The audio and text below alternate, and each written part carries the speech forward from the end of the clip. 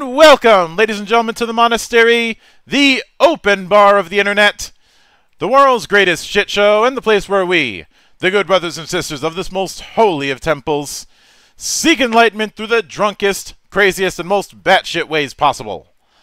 I am your one and only gaming monk, better known as Mildra, and with me I have a returning good brother to the temple, coming to us from the wonderful world of Shades of Vengeance, now coming to us with a definitive edition of Era the Empowered to celebrate its 5th anniversary, the one and only Ed Jowett. How you doing today, man? I am doing great, and it's fantastic to be back in the temple, of course. Yep, thank you very much for having me. Thank you for coming on. I will admit this is a good opportunity because I only briefly touched on the Empowered the first time I had you on, and that was because I was trying to somehow cram like six or seven different games that you had done up to that point in one interview. So now I have the actual opportunity to focus on the Empowered. So I suppose I'll start with the obvious. Growing up, were you more of a Marvel guy or a DC guy? Or neither? No. Well, kind of both. So, growing up, it depends exactly what you're talking about. If you're talking about superheroes in general, I probably had more exposure to Marvel narrowly, because I did watch the DC Batman animated, Superman animated, Justice League. I watched those. And I also watched the Spider-Man, the Hulk, X-Men, Iron Man, Silver Surfer, those ones that came out around the same time. In terms of reading comics, I didn't actually touch any Marvel or DC comics until much later in life. The first comic I collected was Sonic the Comic, which was a Sonic the Hedgehog comic here in the UK. Done by a company here in the UK. Yeah. It went about 200 issues, and it was around right around the time. It started around the time Sonic was invented, and I was sort of the right age, and very, very much enjoyed that. I religiously collected them, as religiously as a sort of 7-8-year-old can, anyway. Yeah. I think I wouldn't be surprised if the fact that that you probably were able to get those comics at like newsstands and small time stores. That can certainly help. That's the reason why the biggest independent still is Archie, because of the fact that that's in grocery stores and newsstands more than dedicated comic shops. And fun fact, Archie also did a Sonic comic. Yep. Back at that. In fact, I think they still are, but I'm not entirely sure. I've got a friend who knows a lot more about this than I do, in terms of who does what comics. Yeah, he's a big fan of the new IDW. Anyway, Era the Empowered. Yeah. So shifting into that, because in order to even get to that, we do have to get into kind of the origin story of things. What was your first introduction to the idea of a superhero RPG? I actually didn't play a superhero. Well, okay. It depends how you define superhero RPG, right? I would argue that you can play the Firefly RPG in a way that is basically a superhero RPG, right? Well, it's because so the setting's quite high, but are we talking the more recent one, or are we talking the old Serenity one? Oh no, the old Serenity one, the Margaret Weissman one. Well, they're both under the purview of Margaret Weiss. It's just one was using the older version of Cortex. The Cortex system. The old original one. This would have been well over 20 years ago. Yeah, that would have been the original Cortex. The Cortex one, yeah. No, not over. Only just about 20 years ago, actually. Not over 20 years ago. There we are. I feel a bit younger. It gets a little confusing because originally that one was called Serenity, and I think the reason for that was because because they got the license from Universal and not Fox. Because Yes, I think you're right. the movie was handled by Universal, and obviously Yeah. the TV show was handled and buried by Fox. But Yes, indeed. if I covered So Fox's yeah, mistakes, my group played it, and the GM specifically prohibited from anyone from having telepathy and leaky brain pan. He said, "I'm not dealing with River. No, fair. I'm not doing it." So fair enough. Mm-hmm. So I only went for telepathy without the leaky brain pan. That's even worse. Yeah. So yeah, I mean, you could argue that is a superhero RPG, but actually, before I started researching for Era the Empowered to make it happen, I had never actually sat down and played a specifically superhero RPG. Now, obviously, part of my research process is, to go out and play things, and I tried Silver Age Sentinels, and I tried Mutants and Masterminds, and I tried the Face Rip Spider-Man. Face Rip Marvel Face Rip. Mm-hmm.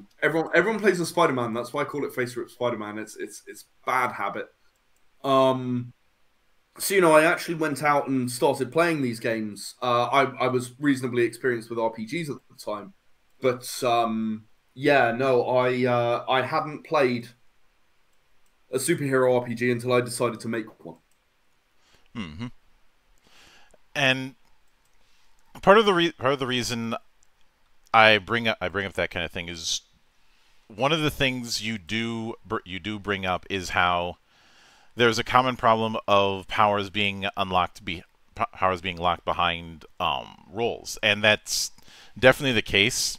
The reason why I haven't covered much in the way of Supers RPGs on my Valley of the Judge series is you have so much of the books dedicated to just the power system, to the point where it ends up having the same problem that some fantasy games have with way too many spells.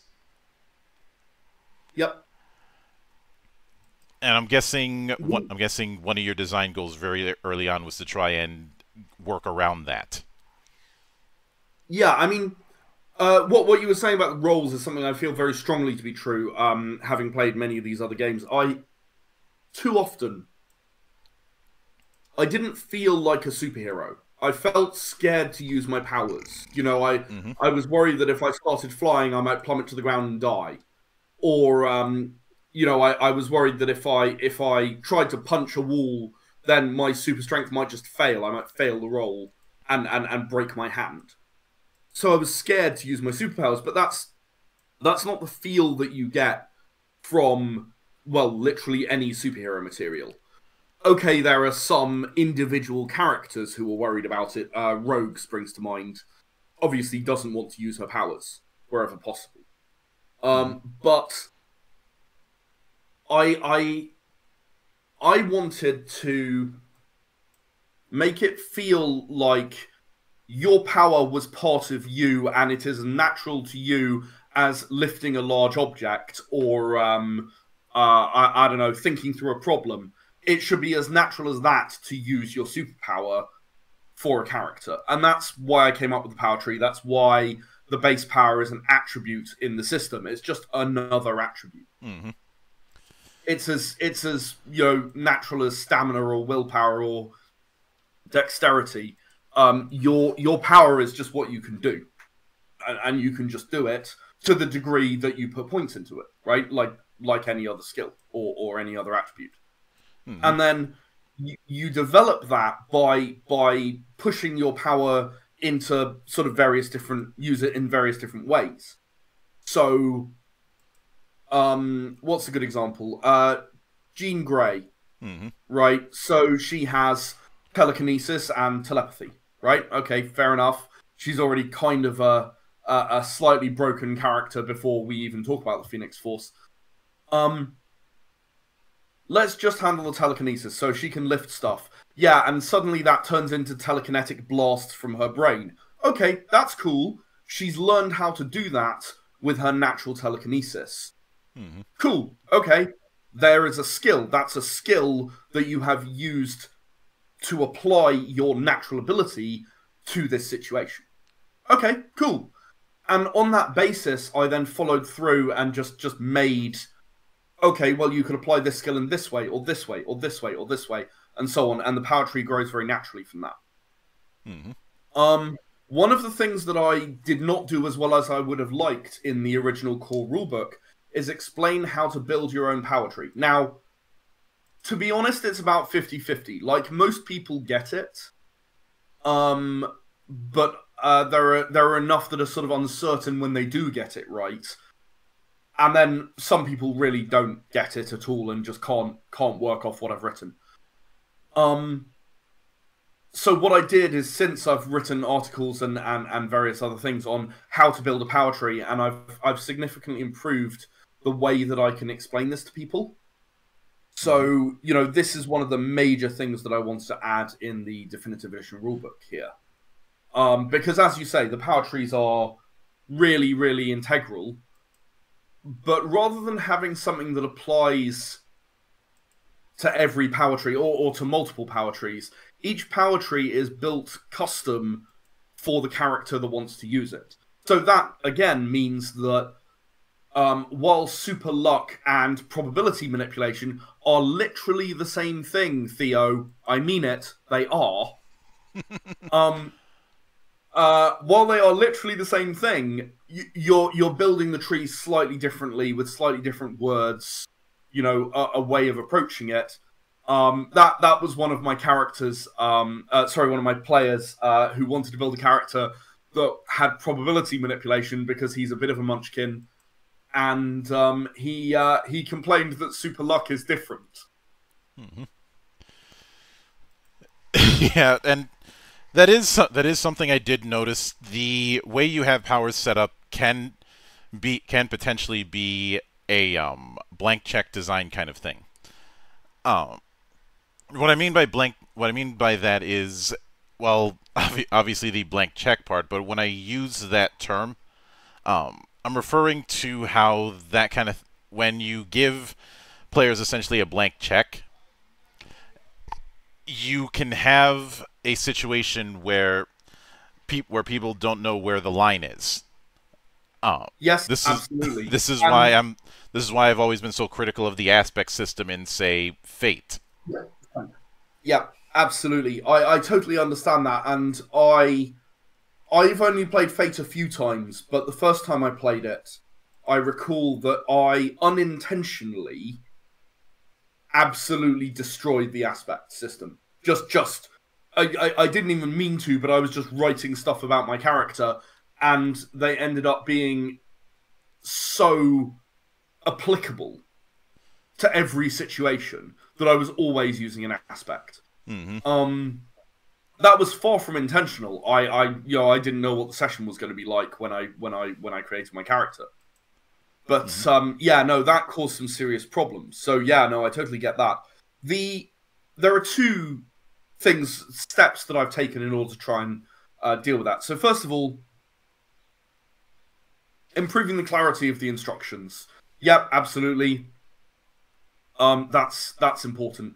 Secondly, I'm adding a significant number more powers to the examples in the Definitive Edition rulebook. I have only been asked for 4 things that didn't already exist in 5 years.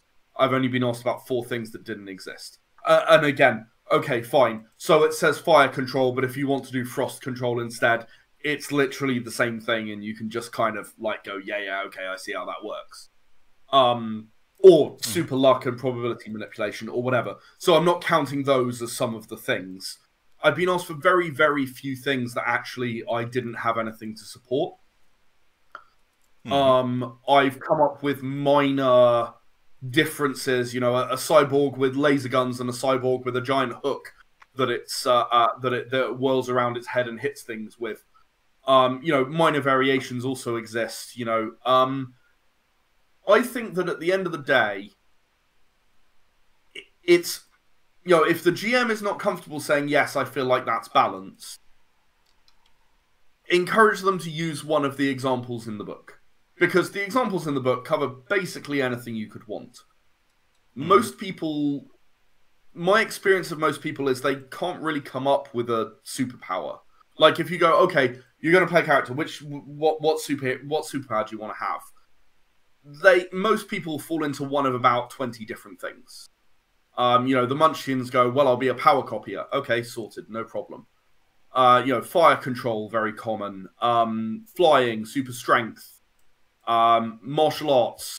Iron Fist, Batman, whoever.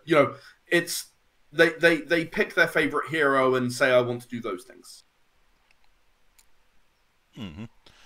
And something else that is a common pitfall that I see with superhero RPGs that I think is tackled here is something that is kind of a conflict between the experience of playing a superhero and the way people look at RPGs. And that is, you look at superheroes in the comics, you don't really have them leveling up all that often. You have side grades, you have temporary stuff more often than not, but not a straight-up upgrade that sticks. Oh, I don't know. The Silver Age of comics and Superman would disagree with you. Yeah, but the Silver Age is drugs. So, yeah, okay, fine. But the reality is that most superheroes you see in the comics, they're not level 1 superheroes, right?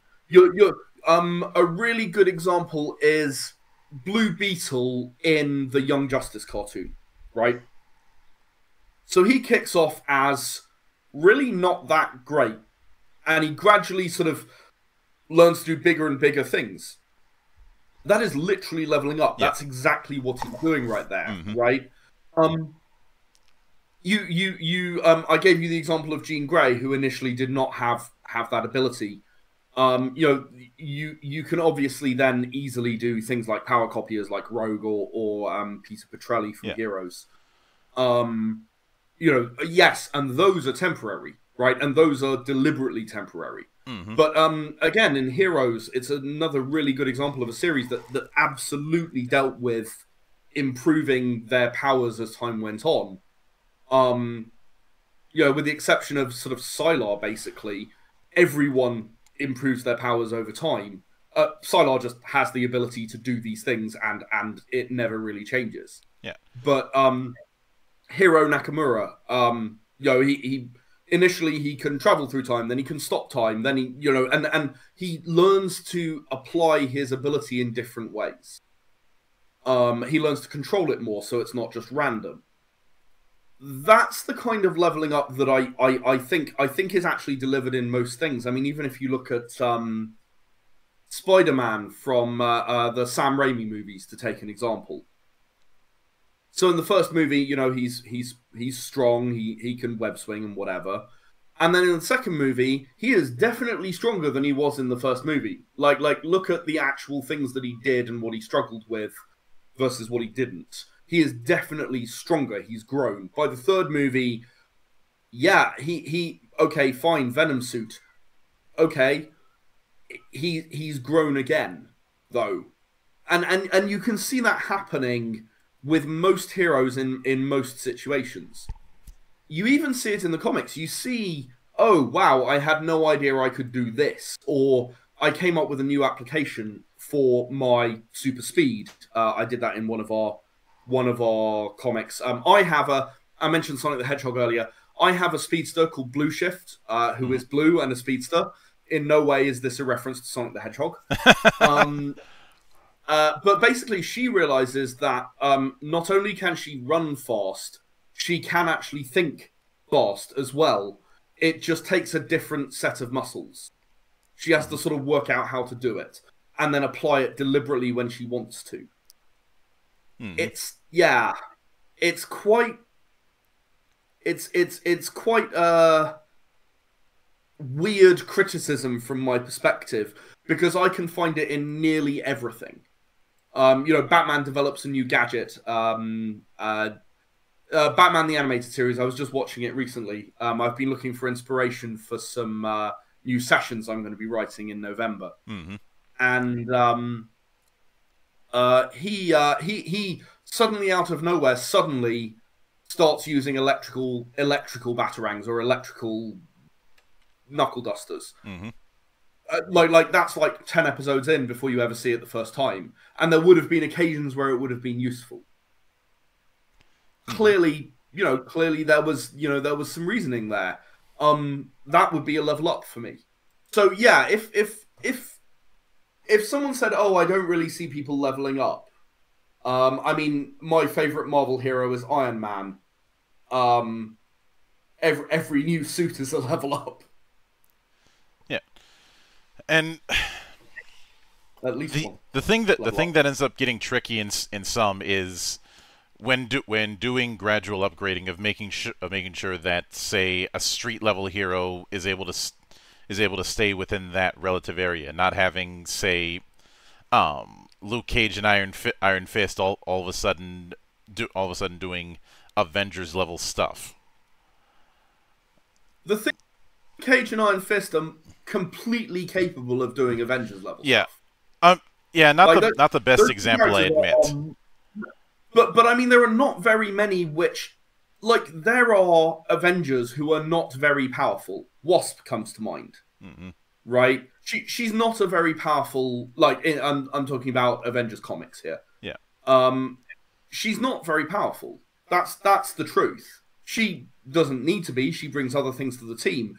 But if you compare almost any Marvel character against Wasp, they are more powerful. Mm-hmm. So, a street level, I really like I go off that very first episode of Justice League Unlimited, which is when they changed the Justice League cartoon from just the 7 of them into, like, dozens or hundreds. I'm not even sure how many there are. And they approach Green Arrow. And Green Arrow says, "Oh no, you know what? I'm not interested in the huge world-ending threats. You go fight the aliens. I'm going to look after the little guy. That's what I do." Mm-hmm. And Batman says, "Funny thing about these huge threats, they tend to stomp on the little guy." That to me is the difference between a street level hero and an Avengers level hero. It's a choice. Falcon, seriously, I mean, I like the character fine, but he sucks. Like, his power is crap. Mm-hmm. Relatively speaking to most members of the Avengers. But he's a member of the Avengers because it makes sense for him, for his character, for the ensemble that they're writing or whatever. He could easily be a street level hero. It's just a choice that people make. That's my opinion. Yeah. Now, I do think that's not as much of an issue that the Era system in general and Empowered is going to have to deal with, because of how you have that tree system, and just how just how upgrades end up working in general. Yeah, I mean, you'll upgrade at a rate, and your enemies will become more powerful at a similar rate, presumably. Mm-hmm. So you don't end up going, right, well, I'm a cosmic level hero, and I'm a street level hero. Mm-hmm. Instead, it depends a little bit on the kind of scenario that you're working in. In theory, any hero could be quite easily upgraded to a cosmic level hero by, say, adding a second power tree when they level up, or by even just pumping lots and lots of points into their power tree. They can become very, very powerful. Whereas you can have also a street level gravity controller who can sort of, in a meter squared, maybe make someone float. Mm-hmm.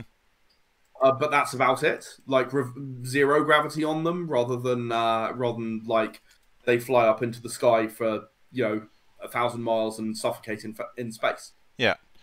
Now, when you said that you wanted to better define the nature of the power tree setup, I'm guessing that applies just as much to the first tier as much as to the second and third tier as far as suggestions. Absolutely. It's the base power is seldom a problem. The thing that I find people struggle with is how powerful should my skills be, and unsurprisingly, perhaps, I find that people who have an existing familiarity with the Era D10 rule set have less trouble with this. Because they understand, right, okay, well, I sort of understand how powerful persuasion is, or brawl, or larceny. So, okay, so I get a rough idea of how powerful these sorts of skills are. That would be like, okay, cool, okay, I can now start to put these things together. Also, I'm also hopeful that on top of obviously defining it better, I'm hopeful that providing more examples is also helpful. Because most people can find something that is similar to what they want. And if you more or less have what you want, then the leap to just tweak it to what you do actually want is much smaller. That's that's a really good thing for a GM, for the player who's trying to make the character and so on. It's going to help them make sure that they're happy with what's going on. And within that, I think the best analogy, based on how you describe it, when it comes to the power skills system, is that what you're developing is not how powerful the skill is per se, but discovering new ways to use it. So the power itself is, as I say, just part of you. It's a natural ability. And then the skills, the power development areas, are basically skills that are, right, I understand. So if you imagine it with a more commonly used skill, right?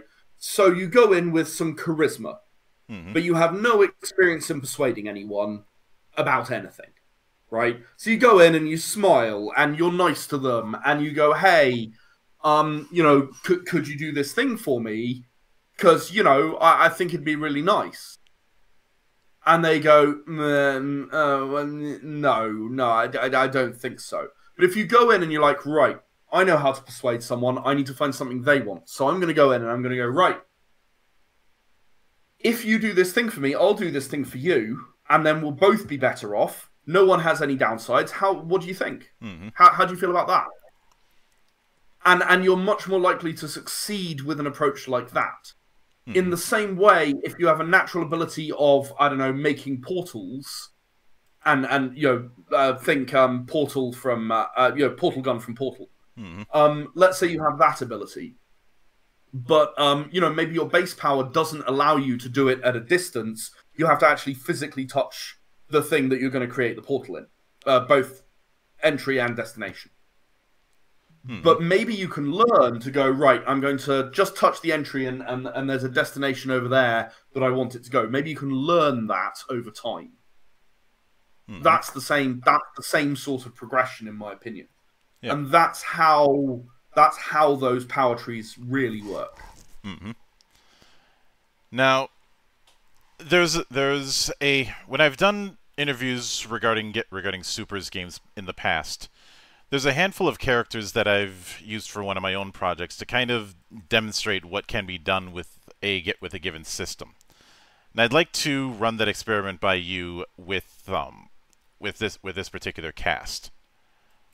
Absolutely. I've actually done nearly every DC or Marvel character I could think of. I made sure the power tree would work. So I'm quite interested. All right. In what you've got coming. Because this was originally an experiment with a random power set generator that I had for Marvel Heroic, and then it just expanded out from there. So let me get where I have it. Let's see.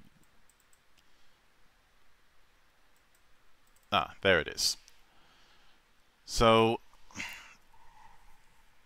the so I will admit that My Hero Academia did play a bit of a role in how I structured some things, especially with having everybody's quirks be named in that series, and it's something I carried over here.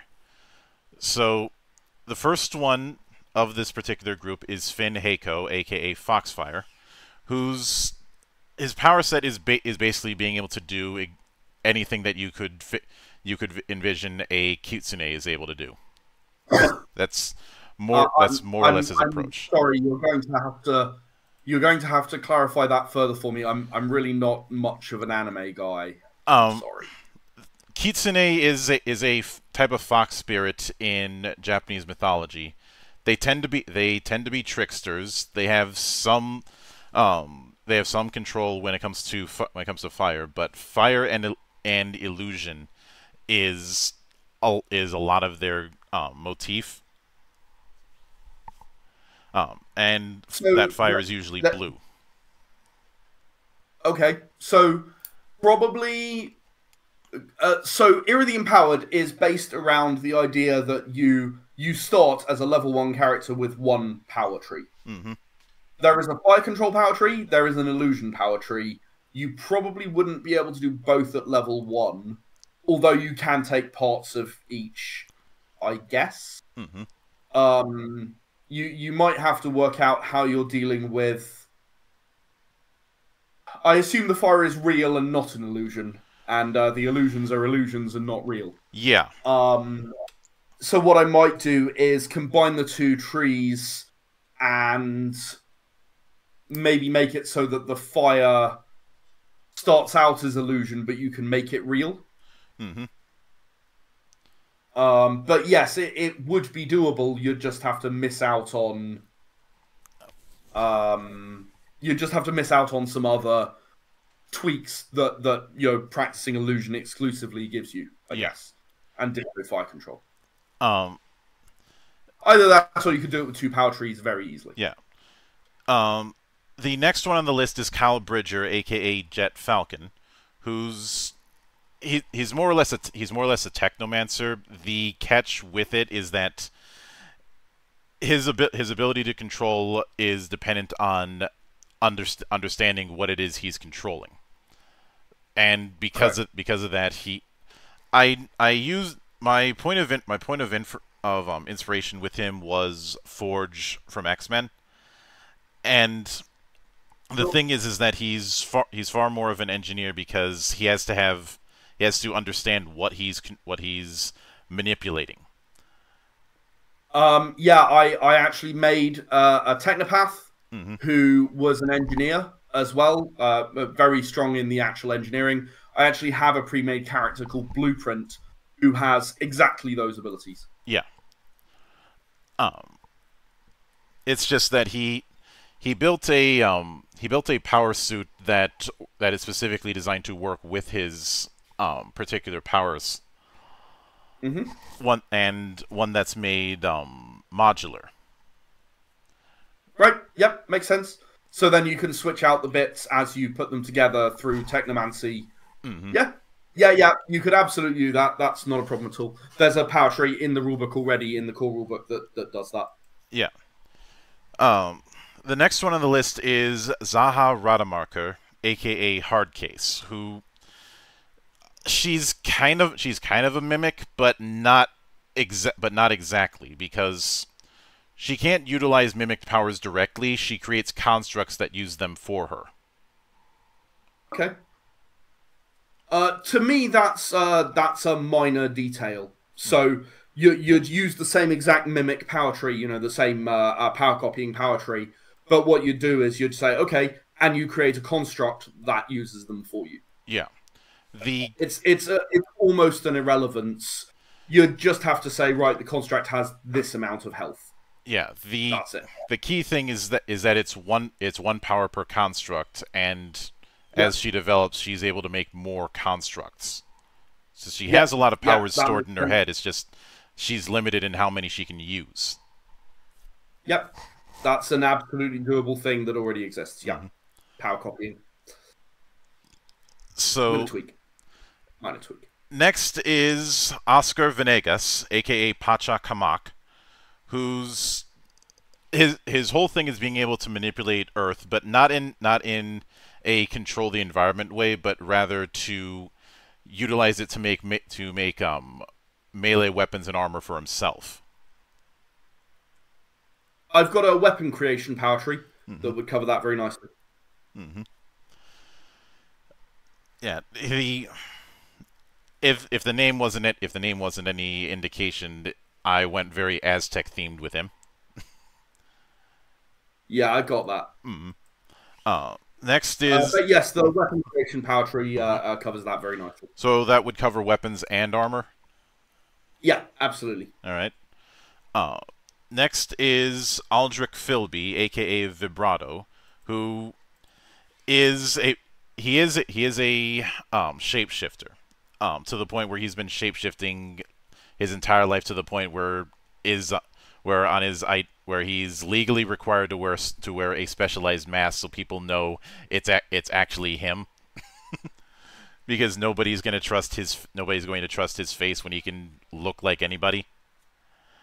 I made a shapeshifter who does not remember what he actually looks like.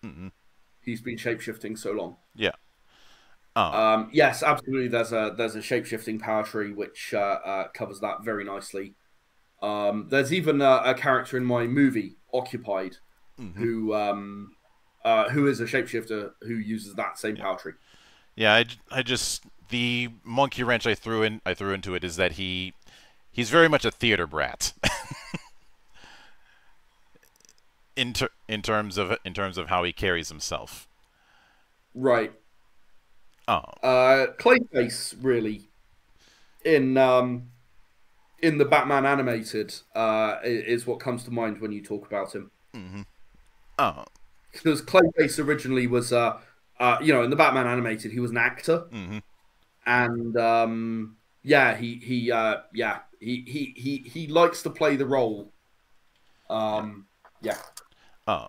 when I say he's a theater brat, I'm especially going with stage and especially opera. He does not know how to turn off his dramatic switch sometimes, and that does result in him getting picked on multiple times because, well, what I drew upon was my experience dealing with theater brats because they are very easy targets. But next on the list is Marcus Houch, aka Backdraft, who is his background. His family's background is a bunch of firefighters, and that carried over into him because he's essentially able to take and rechannel energy effects not too far removed from, say, Bishop. Yep. Yes, I have built Bishop. There is an energy control power tree in the rulebook already. Yeah. It's just that it's for him it's akin to. Originally, he thought he was just fireproof, but what was actually happening was he was absorbing the.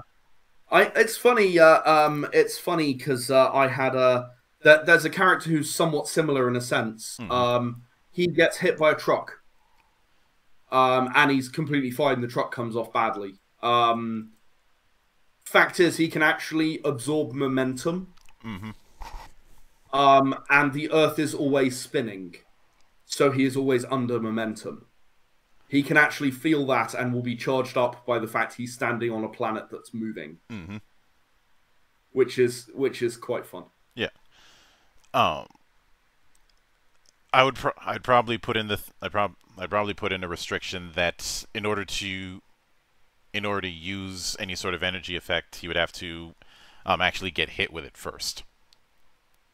Because that's I had there's actually a character who's played quite frequently by one of our regular players who he can sunbathe and then accidentally shoot energy beams out of his hands, which is far too much fun. Um, he also likes to drink, you see, because that generates energy within his body. Mm-hmm. So he drinks a lot, gets very drunk, and then says, "Right, well, now I've got lots of energy. What am I going to blast?" Yeah. So yeah, I mean, there's definitely you can't just create energy out of nothing. It has to come from somewhere. Mm-hmm. Situation. Yeah. Marcus is a well. He's the group's stiff neck. Safety first is kind of his thing. Of course, it would be, wouldn't it? Yeah. Um. Quite the opposite of Rook, really. Yeah. Next is Amelia Curtis, aka Sonic Bloom, because I wanted to do a speedster, but I didn't want to do a speedster in the obvious manner. So the approach that I went with instead is she creates pockets of air that she cannonballs herself through. Um, it's just that she has a bit of a problem with the whole brakes thing. Right. Sure. Um. So basically, once she starts moving, she doesn't stop until she hits something. Or until she hits one of her other pockets, which propels her elsewhere. I'd liken these pockets of airs to boost rings that you see in a Sonic game. Yeah. Right. Okay. So it's sort of pinball situation. Mm-hmm. Okay. Yes, doable. I would actually model it more like a teleporter or a, like I'd start from that tree. Mm-hmm. It's a very specific application of super speed, which obviously there's a super speed for Blue Shift. It's a very specific application of it, but what I would probably do is rather than approach it from a super speed angle per se, I would approach it from a teleport angle, like you have to do a straight line, and then you can learn to make additional pockets that push you in another direction. I think that's how I would do it, and then anything in the middle can obviously be hurt, or you can be hurt by hitting it. Mm-hmm. I will admit, some of the inspiration I did have was just some of the more daredevil type of performers. The people who would be willing to jump over a bridge on a bike. Your Knievel family kind of things, as well as Yeah. Are you familiar at all with Rally Group B from back in the '80s? And I'm how afraid not. that was a division of the World Rally Championship that was built with the idea of lesser restrictions to allow manufacturers that didn't sell as many as say Porsche or Peugeot to participate. And you would end up with these monstrosities that were both supercharged and turbocharged with about half the regular amount of weight. So it was definitely interesting, but also very, very dangerous because of the amount of horsepower you're putting out. I imagine so. Like, and unfortunately, some people tried to touch the car as it passed on some tracks, and they lost fingers. Like, I believe it. yeah, Group B was an interesting bit of chaos, and Michelle Mouton was someone who I found to be an interesting story within it, because even though she never won, she made everybody sweat. And there's also the wild and crazy stories of the early years of aviation that I drew from. Is the approach that I have with Amelia is that she is the most risk taker of the group. It's just that everybody will occasionally look at her wrists as if she's crazy. Whether or not she is a matter of debate. You mean the panel of psychiatrists voted in a majority that she is not crazy? 3-2. Yeah. Oh.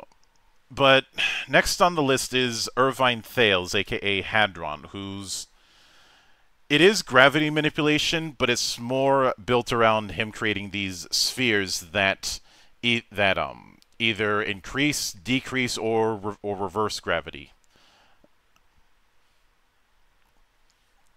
Oh yeah, easy, no problem. Yeah, I've got a gravity control power tree. So, and I do recall one of the more advanced things discussed was a control about where down is, if you catch my drift. Yes, I know what you mean. Oh. The next one on the list is Carol Engel, aka Cordyceps, who her skin is unique in the fact that she can plant seeds within it and control the growth of those plants. Essentially a plant manipulator, but limited only to the seeds that she implants.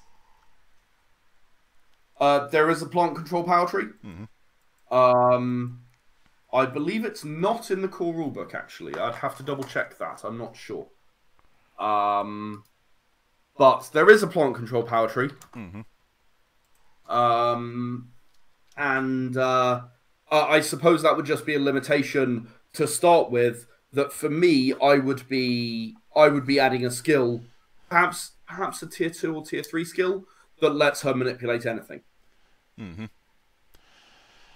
The there's there was a bit of a running gag that she would make these very healthy herbal blends, but they're certainly healthy, but they taste absolutely horrid. Yeah, standard. Trying to like the first time you drank a bottle of V8 and it was absolutely nasty. Yep, I know exactly what you mean. The last one is Thorvald Eriksson, aka Thrudgelmir, who originally we just had it that he's just able to control his size and grow giant size, but since that felt a little bit like it didn't go far enough, we expanded to the idea that his body is significantly more dense. Yep. It does mean that if you weighed him, he'd weigh like, despite him not looking the part, he'd weigh like 700 pounds just because everything's so much more packed in. It's also the reason why most standard caliber bullets just bounce off him because well, like, they can't pierce. It still hurts like hell, but it can't pierce. So I've got a body manipulation power tree and a size changing power tree. So it's sort of separated, but no, that one is very natural for those two to come together and produce a power tree for that. But yeah, it would not be hard. You'd know exactly which bits of which you wanted. Again, both in the core rulebook. And something I should ask when it comes to the power tree is when you've had people make characters, do they end up filling out the second and third tiers of the power tree at character creation, or do they fill that in as the campaign goes on? So at character creation, you get 10 points to spend. So it helps a lot if you know your entire power tree. However, sometimes, for some characters, I've deliberately left spaces blank so you don't know what that power is, and then we'll explore it during the campaign, and we'll suddenly realize, oh, it's this, it's got to be this, it was clearly always this. But we'd never understood that was what it was. Yeah. And the other thing that you've really brought up in some of the Kickstarter updates is the 7 eras that you have, the 7 events. How did that particular thing come about? So, we've spoken about Era of the Consortium before, haven't we? Yeah. And the 500 years of history are, they're really core to the way that I see that game being played. You really can play any subgenre of sci-fi. And the same is true of Era of the Empowered. There are fewer events, fewer number of years even, but there are certain things that happen in, most superhero franchises at some point. And I really wanted to offer the opportunity to do all of those things. So, you want to do Ra's al Ghul decided that he's going to kill everyone. Okay, cool. Yep, let's do that. Or even, you could even do, I'm sorry, I've forgotten what the run of comics was called, when Batman's contingency for all of the Justice League came out. You know what I mean, right? I forget what the name is now. I believe that was the OMAC event. I don't remember the exact name, but that was the factor. That was also where you had Brother Eye. Yeah. So yeah, I mean that was a possibility. There's I'm sure they did a movie of that, actually, that particular occasion. I just don't remember what the movie's called. Anyway, so there's that, or there's, Atlantis. Atlanteans suddenly appear on the surface, angry. I've not seen the new Black Panther yet, but I hear that happens in that, at least to some degree. There are things that happen where you might decide you want to be a group that's like even the first group to team up as heroes. The first Avengers movie, if you like. This is too much for any one of us. We've got to team up. You might want to have an alien invasion. You might want to have how about empowered or the people who were gods 2,000 years ago, 4,000 years ago, whatever. Those people are actually empowered. They were, and they return, they reappear. I think it's really important to give all of these options for gameplay. The government taking over, and as Leo voiced wonderfully in the video, when did a government ever do anything illegal? And I really wanted to give that opportunity for anyone who wanted to play anything. I've had people play Golden Age stuff. I've had people, if you kept up with the Cowl Cops thing, which is on our YouTube and also was in some of the updates. I've run campaigns in each of the events. My favorite is actually Event 4. I really enjoy the Old Gods stuff. You think you're the most powerful people on the planet, and then people who are so experienced and so in control of their abilities, they make you look like infants playing with toys.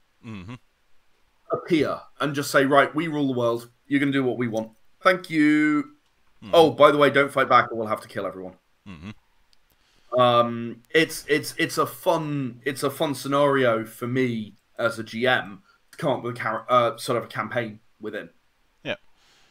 So yeah, that's why those exist. They exist to give you options for the flavor, to give you a framework that you can use if you want to. You can even progress through the events over time if you like, and that's one of the things that we offer with the pre-made sessions that we've given. Do you see the events as your own equivalent to event comics? No. The events are actually a description of the entire universe. So the 7 events are more like, here is the Bronze Age of comics. It is more what it's akin to. It's everything that happens within that time period. And then at the end of it, I'm sorry to tell you, the Empowered do not come out looking too good. It's quite an intense ending for the timeline in Event 7. And it probably doesn't go the way most people would expect it to, I think. No more spoilers than that. That's the best you're getting. Yeah, obviously. Over the past 5 years, there's a lot of opportunities to have various learning experiences within the setup. What would you say were some of the biggest learning experiences you had within within the development of the Empowered specifically.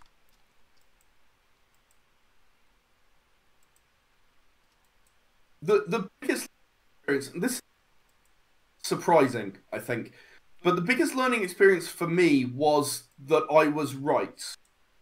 Like I made a superhero game. I looked at other super games. I put it out into the world, and I said it's supposed to do these things, and it's not supposed to do these things. Well, unless you do this, this, and this. You're only supposed to have one power unless you have a second power tree, for example.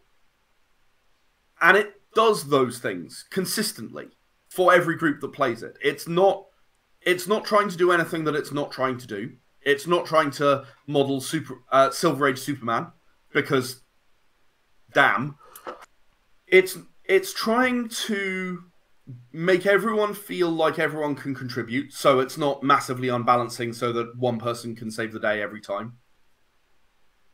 But it gives everyone their unique abilities, and every power tree has, if you apply it right, the opportunity to really change the face of the scenario that you're playing. Mm-hmm. It's about learning about your power tree and learning how to apply it. And given that, I was actually quite surprised that it was right, that it worked, that it actually was correct. Because I didn't really go in going, yeah, this is all good. I went in going, right, well, I'm giving this a go, and we'll see how it goes, and hopefully it's all right. But it's become a firm favorite among, our players. Mm-hmm. People, come up to us at conventions or onto our Discord server to play Era the Empowered specifically. And I think it's because we have shown people that you can be the superhero that you want to be. And I'd imagine that what has helped is not doing the lengthy list of powers and drawbacks to the point where you have to break out the graphing calculator in some cases, because superhero games and universalist games have had a very joined at the hip relationship for decades. One of them's not too far from the other, and in something like Champions, well, one became the other. Yep. But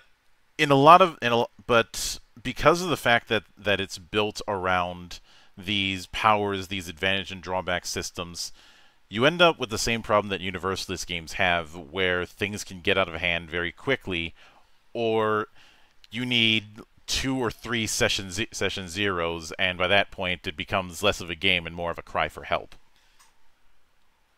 Indeed. I never wanted to create something that was the traditional superhero game. I wanted to do it my way, with the Era D10 rule set, which is my way of approaching role-playing games.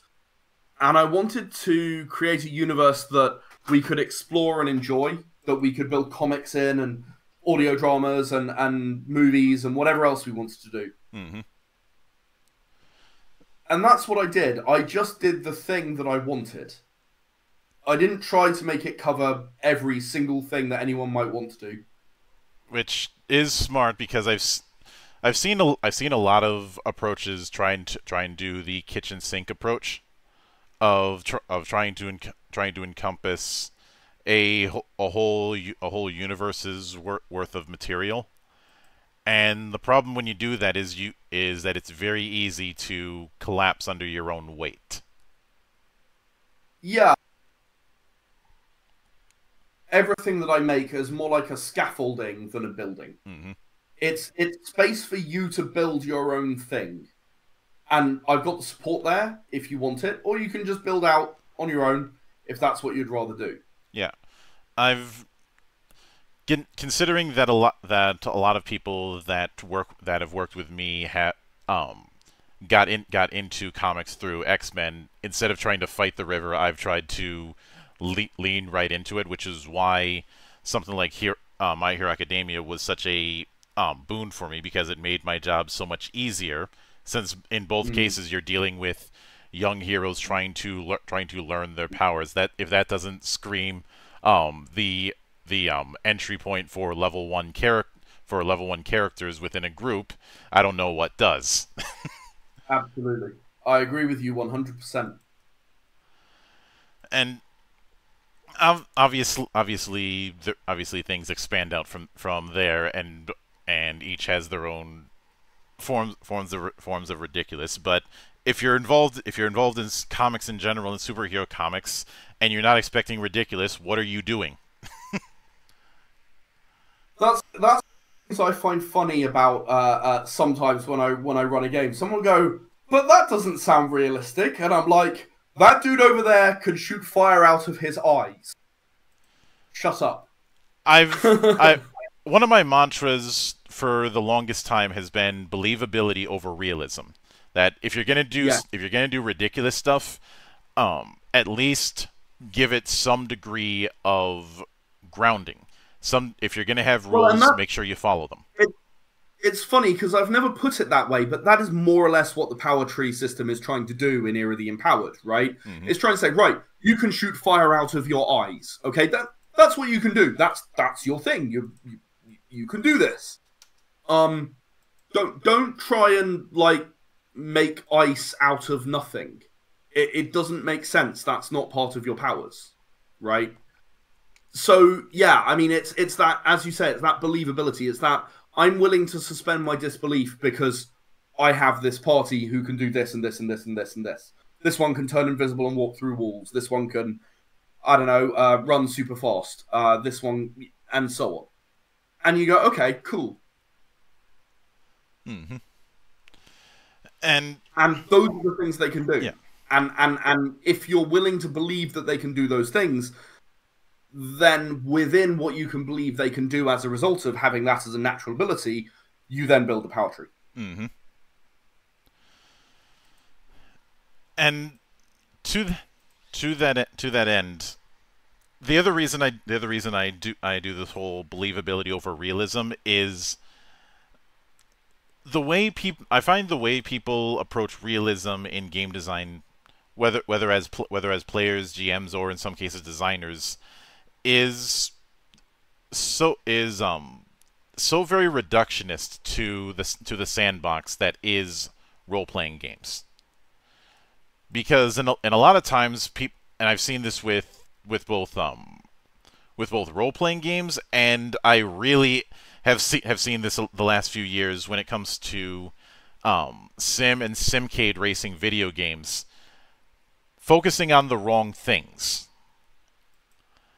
Like the to use the racing game example, putting years amount of time to have the most realistic puddle reflections is something that only a select few are going to care about.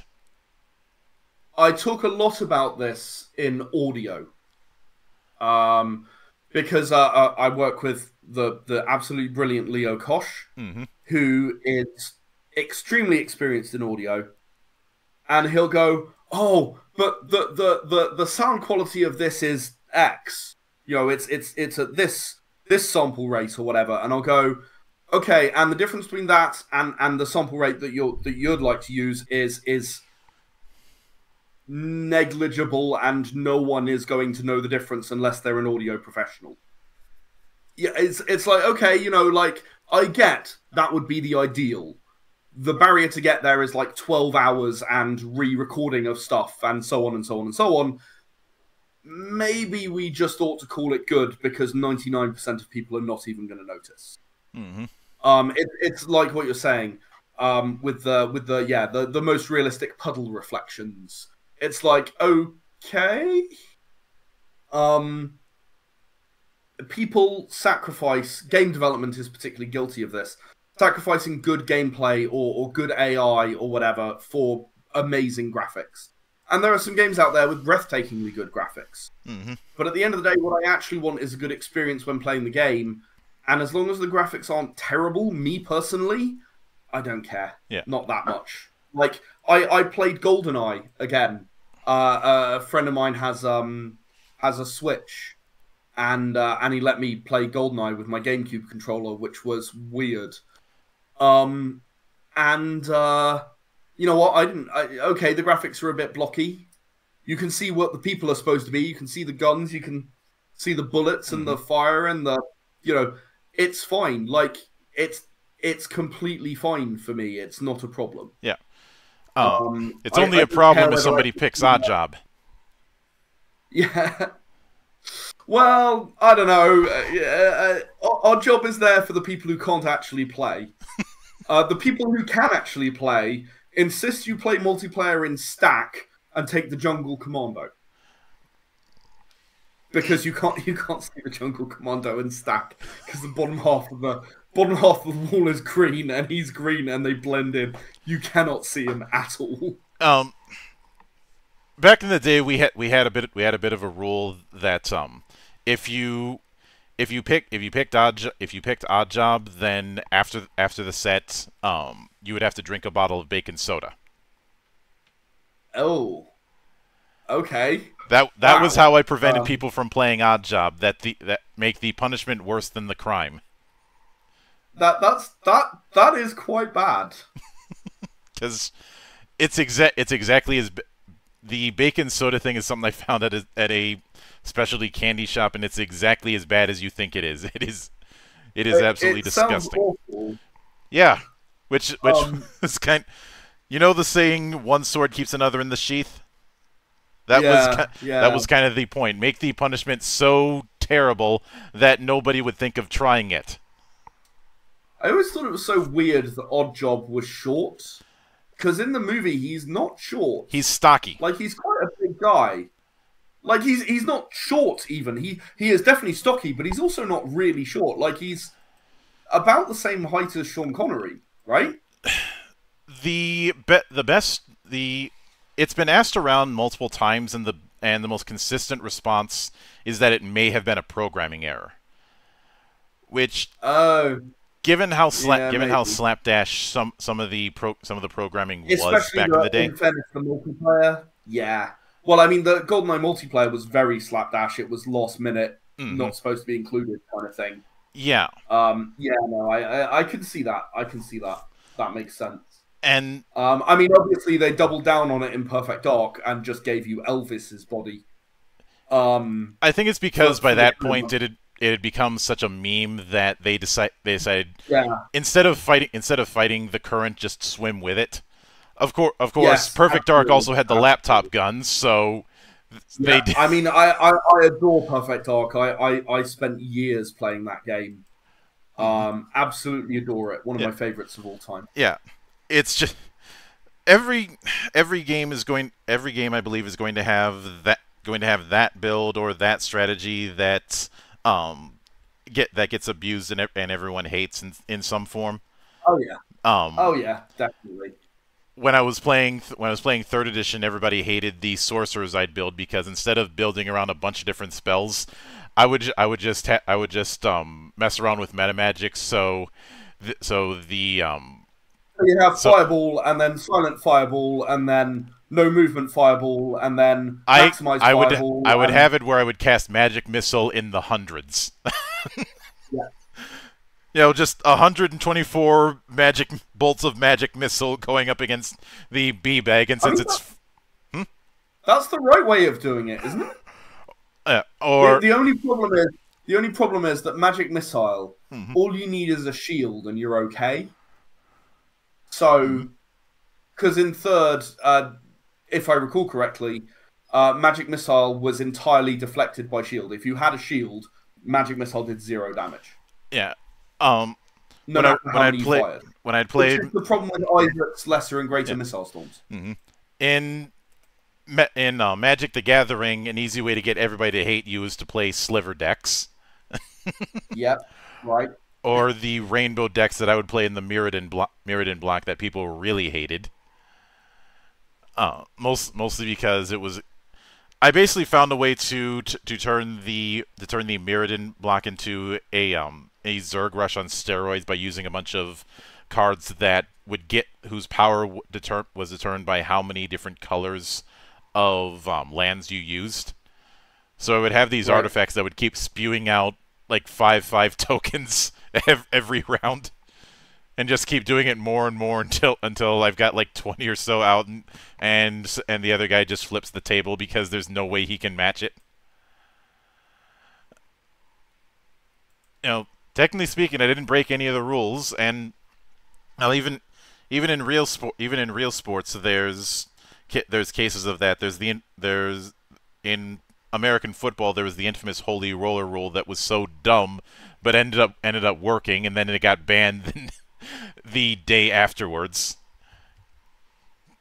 Uh, in in baseball, there was an incident of a switch hitter and a switch pitcher at on the field, and the two kept switching sides for about a minute until the umps had to stop everything to try and figure out how they were going to resolve this, because technically speaking, they didn't break any rules. Yeah. Because who could have predicted the idea that you'd have two ambidextrous positions opposite each other at the same time? Yeah. Well, any game designer could have predicted it. Uh, Possibly, but we're dealing with rules that are over 100 years old, so Oh, cut them a little bit of of slack. course. Of course. No, no, no, absolutely. I mean, but any game designer worth buying from is has thought of those sorts of Um, things. I think. yeah, and in Halo 2, there was the whole BXR thing, which ended up changing how the battle rifle was supposed to be used, because the battle rifle was supposed to be a jack of all trades weapon, but because of BXR, it became a close range weapon. Since it was basically melee, then cancel the post hit animation, and then shoot. And you could take people out stupid fast if you could get the timing right. If you didn't get the timing right, then you'd just be open, and you'd be full of holes in about 5 seconds. But there's always those kind of things. It's the reason why I always laugh whenever people talk up about game balance. I don't think it's unnecessary, but I think it's a case of knowing when to step in and when not to. Because Yeah. if something was discovered by accident by players, it's best to let it be, um as long as it's not taking up too much space within the game's sandbox. Yep. I agree. Because people with enough experience, they're gonna figure these things out, and trying to shut that down is just going to give you more problems than it's worth. Yeah. I agree 100% with that. Definitely. And I wouldn't be surprised if in over the years with both Era the Empowered and Era in general, you had a few instances of um, something that people discovered that you didn't account for at the time. Early on, I had a bunch of mathematicians uh, as my original group, and they tried to break everything. So one of them discovered a problem very early on and made an unkillable character. Mm-hmm. Um, yeah, that there were problems around what stats. This actually came out because one of the podcasts who was running it, the consortium, gave specific weapons to the weapon upgrade parts to their group, Mm-hmm. and unfortunately, um, these basically unbalanced the game because it was anything that reduces a hit threshold is automatically absolutely brilliant. Mm-hmm. For obvious reasons. You know, you're rolling a d10, and if you're no longer rolling for sevens, but always rolling for sixes, you are phenomenally better at combat based on that. And that led me to write an article about GMs. Hey, feel free to homebrew, feel free to play. Yeah, that's fine. Here are some things you really need to think about if you're going to do them. Mm-hmm. Like, think about these really carefully before you start doing them. Which is... But no, I had my game broken a lot of times very early on, and very few people have really done anything that actually breaks anything anymore. I think it got attacked by the right kind of people very early on. Probably. But now I do want to offer my congratulations on how well the Kickstarter ended up doing. Since at the time of this recording, it's at let's see, £2.2 thousand, and you were asking for 1,500. That's right. Yeah. Thank you.